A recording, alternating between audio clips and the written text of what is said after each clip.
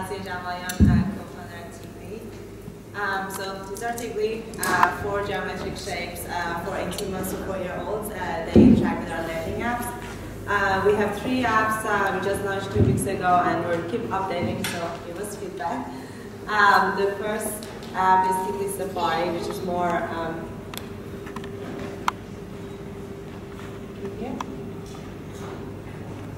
Yep. Safari is more of a constructed game. It starts from the easier level, and then as the child progresses, it gets harder and harder. My favorite is Jungle, which is in mid-level. Can you find all the jungle animals?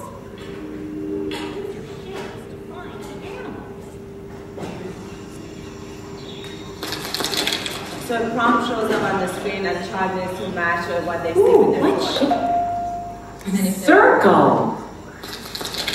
If they make a mistake, it makes a going sound. And if they make a mistake 3 times, it gives them scaffolding. What shape you see, use your shape that matches.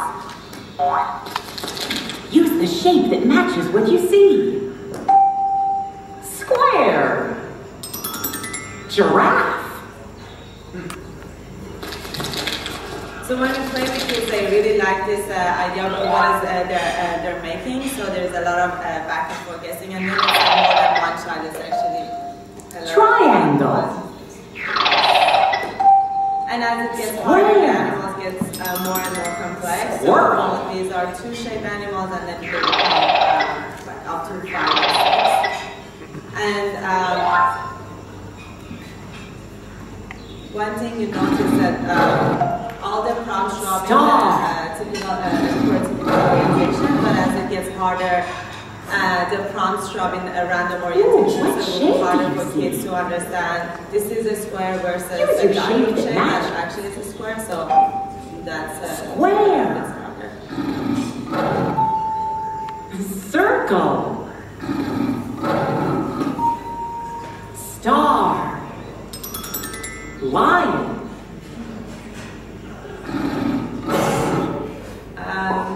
In ocean, the find all the starts animals in the ocean. Use your shapes to find the animals. And kids have to catch the prompts. So again, it's harder for them in terms of their motor skills and training too. And as it gets harder, the prompt starts moving faster and faster, and they show up in random orientation. So it's actually hard for adults to play it as well. This one you can circle. And the animals are now more complex. It's harder to see the shapes as part of the animals. Triangle.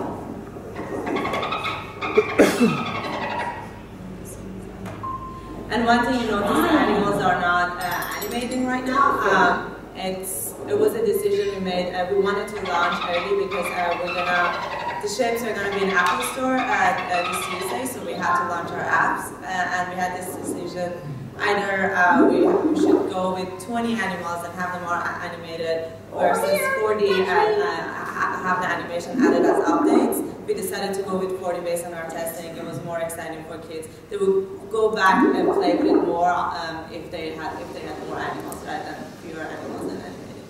So in an update, you see them move around. Triangle. And the easier level. Find all of the farm animals.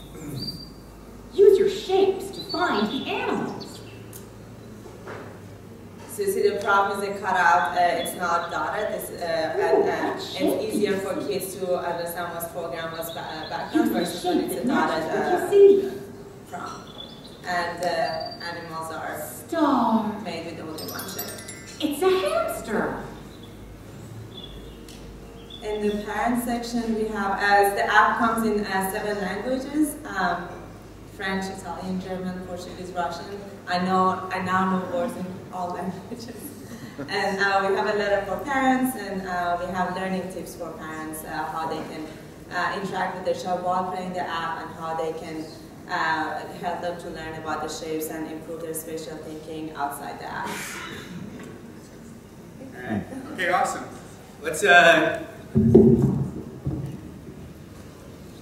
get some feedback. And then we're going to move on, right? Yeah. Okay. So does anybody have any comments or thoughts, questions? Yep. Over here. Great.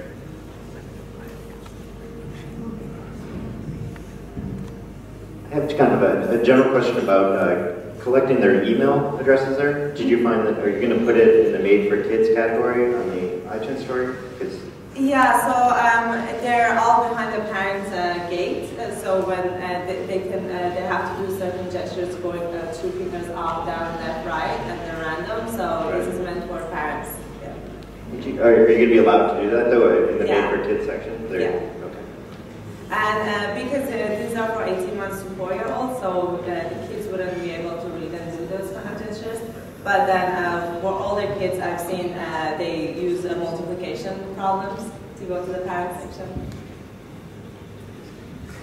Another thought back here? And then we'll get our lasers out. And sorry that we went over this, but I missed it. But what exactly is your strategy for distributing the shapes and the map? Sure, so the shapes, you buy them for $30 and they come with 3 apps. Right now they're on Nordstrom.com, Imaginarium, Toy Store, Europe, and also, of course, and also we'll launch an Apple retail stores on the shelves in Europe, US, Canada, and Australia, and hopefully soon in Asia too. But there's no there's no way to like find the app and then it shapes through that. No, yeah, you could actually. So I think I unlocked all my apps, but when you can actually download them for free and play in Safari. You can play Farm and Jungle without the shapes, and without the shape version is basically you drag shapes onto your canvas. But we think parents would buy the toys because it's first it helps the kids to improve their motor skills, and also the subject matter that we chose is about shapes, and we think that tactile experience is actually important for them to learn about different properties of shapes. So a circle is round, it's a different feeling than a triangle and a square. So we think parents would. And yeah, so, we'll see what happens. Yeah. So do you like lasers? Sure. Yeah. Right. Dr. Matt? We like a friend? Can I ask a question about how you package them? Do they come on a frame or something so you won't lose them for the class? They come with a little bag. Yeah. Okay, and can you chew on them and sit on them? Yeah, it's all safe. What do you think, Scott? Start off with a strong 7. All right. Well, thank you very much.